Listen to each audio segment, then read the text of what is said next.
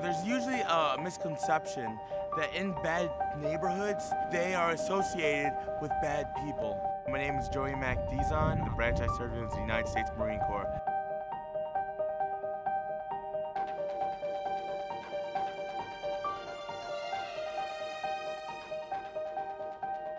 People here are just fighters, and I love it. They're not just all clapping us on the back and thanking for us for our service.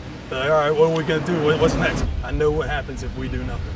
How can anyone stand around and watch these guys do this and not come join them and do it? So my name is Naisha. I was in the military, I was in the Army.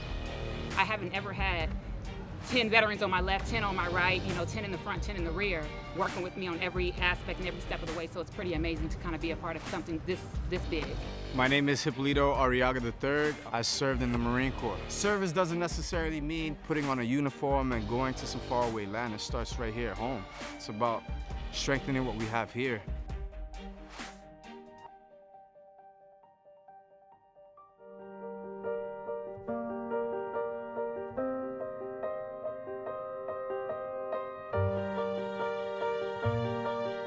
I'm Teresa Hillsden. I served in the United States Navy. All it takes is for somebody to show that they care, and then all of a sudden you can start caring about yourself. You can see on people's faces the transformation that happens when we show up. There are people from different organizations, there are people from different communities, different schools, all coming in, pitching in, and they're so appreciative of veterans being here. This is what we do, we serve. Mission Continues is different because we are invested, because we live in these communities. We want to see these communities prosper. Mission Continued gets in the community and stays in the community. My name's Nathan Mallory, and I was active duty in the United States Air Force. I've been able to find my voice stronger within the Mission Continues than I've ever done in 6 years of military. This is something that I don't know a single veteran that wouldn't benefit from being a member of this organization in some capacity.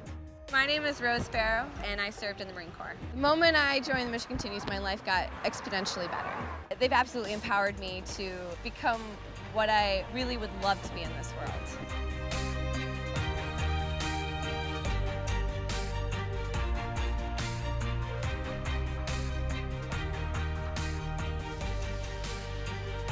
These past couple of days, it's been so overwhelming to get support from people in the community, to see the hope on their faces that people actually care. I learned that it doesn't take much, it just takes a little bit of love, and that goes such a long way.